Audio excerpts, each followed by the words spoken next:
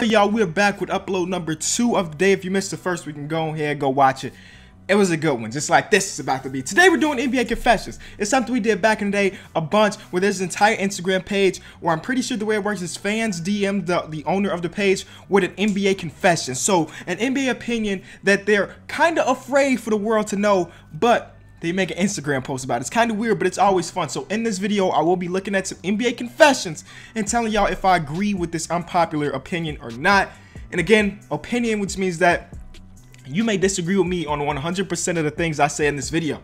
And that's okay. No one's right, no one's wrong. Before we get into it, I gotta do my shout out of the day. So shout out to the homies for supporting yesterday's video, but let's get into this one. The Clippers will make the playoffs this year. Coming to the season, I thought that the Clippers were going to be a playoff team. Yes, they lost Chris Paul, but I figured that Blake Griffin was going to lead this team. And then the pieces that they got back with Chris Paul weren't that bad. Patrick Beverley is one of my favorite players. Lou Will is a guy that's going to fill it up off the bench every day. So I thought, and with Milos Teodosic coming over from Europe, I thought this was a team that could still compete for a playoff spot. And I was right before the first couple weeks of the season. They were one of the last undefeated teams left, but right now they're on an 8-game losing streak and they do not look good. Granted that Patrick Beverley hasn't been there for a lot of that time, but still, they hit that skid. And right now, I don't think they would be a playoff team. Let me take a look at the standings. So yeah, right now they're sitting at 13, 5, and 10, 8-game losing streak, as I mentioned. Again, it's a very early in the season, so they could turn it up and maybe make the playoffs. But in my mind, I just don't see them as a playoff team. The teams that are ahead of him, most of the teams are better than them. I don't think that the Lakers are a better team than them, and I don't think that the Suns are a better team than them, but every other team above them, I think, have a better team. So no, I don't think that they're going to make the playoffs. The Bulls would have swept the Celtics last year if Rondo didn't get hurt. Oh my God. All right, so the Bulls were the number 8 seed last season. Went against the Boston Celtics, who were the number 1 seed. We went into Boston, took the first 2 games in Boston. Then after that, Rondo goes down with an injury. Then we lose 4 in a row. So this post is saying, if Rondo don't go down with the injury, the Bulls, we sweep them.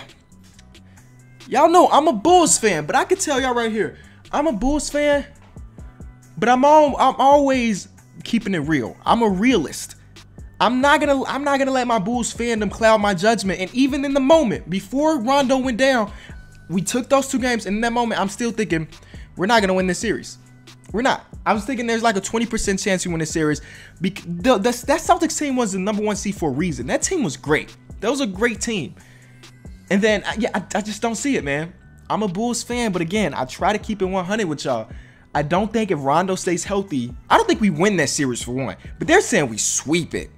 I don't see it. The Bulls team, we barely made it to the playoffs, fellas. Barely made it to the playoffs. That was not a well put together team. I was surprised we took those first 2, like the world was. Surprised we did. And after that, it was a downfall. And now we blew it up. Like 80% of that roster is gone now, which is crazy. I don't agree with this one either, man. Victor Oladipo will win Most Improved Player this year. I do think this is true. He's got some competition. Jaylen Brown has been balling out. But I think he's number 1. There are a couple candidates up there for sure, but Victor Oladipo is number 1. I'm so happy he's hit this spark, because when he came into the league, you know, I don't think anybody expected him to ever be like a superstar player. He was drafted number 2, but that was in a draft class that wasn't really stacked, so he was drafted number 2. In Orlando, he played alongside Elfrid Payton. I just don't think it was a good fit. None disrespecting Elfrid Payton, but you know, just because you're a good player doesn't mean you can put alongside another good player and be successful. You know, it has to gel right. So after that, Orlando, boom, he's in OKC playing with the most ball dominant player in the league. And Victor Oladipo is a guy that kind of needs the ball in his hand to be successful. So no, he was not successful in OKC, but now in Indy, he is it. He can be as ball dominant as he wants, and he's been taking advantage of that and having an amazing season so far. So shout out to Victor Oladipo. He is who I think is going to win Most Improved Player this year. And I don't remember who I picked before the season start, but right now he is without a doubt, I think he get 100% of the votes right now. Porzingis. Not sleeping on Porzingis. I forgot. Yeah, he could be. It's between those 2. Yeah, it's between those 2. Jason Tatum will be an all-time Celtic great when he retires. Listen, dog, I get asked stuff like this all the time, whether it be on Twitter, whether it be for our podcast, whether it be in the comment section here. of people asking me the future of players that have not, you know, they've been in the league. This dude has been in the league for a couple months now. Yeah, he looks really good. He looks like basically the #1 player that was drafted last year. Yes, Ben Simmons is going to win Rookie of the Year, but he was drafted 2 years ago. He looks like the #1 legitimate rookie, not red-shirted rookie like Ben Simmons. He looks great, all right? But there's no way for me to know if he's going to be an all-time Celtic. He may not even finish his, like, he may not be in the Celtics uniform for more than his rookie contract. You don't really know how things are going to go, man. People always ask me, who's going to be the best player in the league 5 years from now? There is 0%. Like, I have no idea. Nobody has an idea. Will he be an all-time great? He could. He has potential to be, I guess. But I can't answer this question. John Stockton's assists and steals record would never be broken. I don't really know how much above he is from the competition. So let's take a look at the stat. Okay, y'all. So he's really high up there. My God, he's got double the amount of assists that Chris Paul has in his career. And Chris Paul's probably the best passing point guard we've had in 10 years or so. That's crazy. I had no idea he had 3,000 more assists than Jason Kidd. That is ridiculous. Man, sure, everything is meant to be broken, right? Everything is meant to be broken, but I can't see it being broken anytime soon. Like, only current players on this list is Chris Paul, number 10. Chris Paul is not going to accumulate 8,000 more assists in his career. You know, it's not going to happen. He only got a couple more years left in the tank. LeBron, same way. He's not going to get to 15,000. Darrell Williams is already, like, basically out of the league. You take a look at steals. It's a similar situation, man. Jason Kidd needed 60 more steals to beat John Stockton. The only active guy on this list, again, is Chris Paul, and he's down by 2,000 steals. Yo, I had no idea that John Stockton was this ahead of the game with these type of things. Wow. Okay. Will it ever be broken? I'm sure it will one day. Like, everything is meant to be broken, except for Will Chamberlain's 100-point game. It won't be broken, probably. But everything else, it's meant to be broken.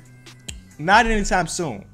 Like, not anytime soon. Some guy would have to come into the league, rookie year average, you know, 10 assists, 15 assists for his entire career, 2 to 3 steals his entire career. Like, that's hard to do coming in as a rookie, you know?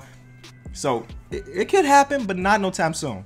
LeBron is not a top 10 player all time. How can you agree with this?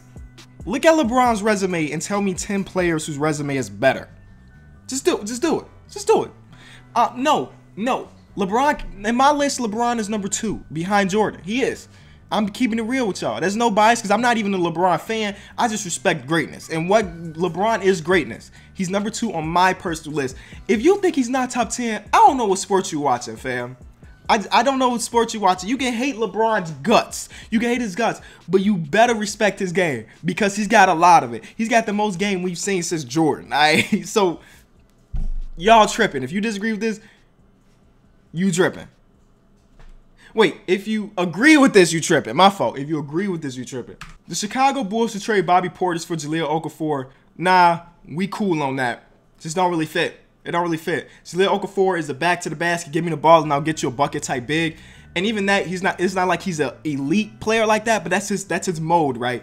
And that's just not the way I want my team to run their offense. We got a guy like Larry Marketing, who I want to grow the biggest he can, and having a guy like Jahlil Okafor may stunt his growth. And then Bobby Portis hasn't looked terrible since he's come back.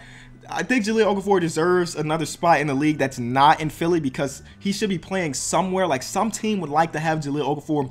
I just hope my Bulls don't make that move to get him. I just don't think it'll really mesh with what we're trying to do. Yes, he's young.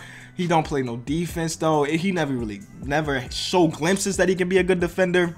I'll stay away from that as a Bulls fan, but I'm sure he's got to play somewhere. Derrick Rose still has a chance of making it to the Hall of Fame because T-Mac did it, and injuries also ruined his career. Yeah, Derrick Rose could make it to the Hall of Fame right now. Does he deserve to? I don't think he does. Yes, he won MVP, but other than that, his prime was so short because of injuries, and I think that should play a part. If these couple years of him being a sixth man or coming off the bench as a PG, he can accumulate a ring or something, whether it be in Cleveland or another team next year, the year after that. If he can accumulate a ring and actually be a legitimate part of getting that ring, I think he can make it to the Hall of Fame. To be honest with y'all, I wouldn't be surprised if he retired today. I wouldn't be surprised if in a couple years, 5 to 6 years, he makes it to the Hall of Fame.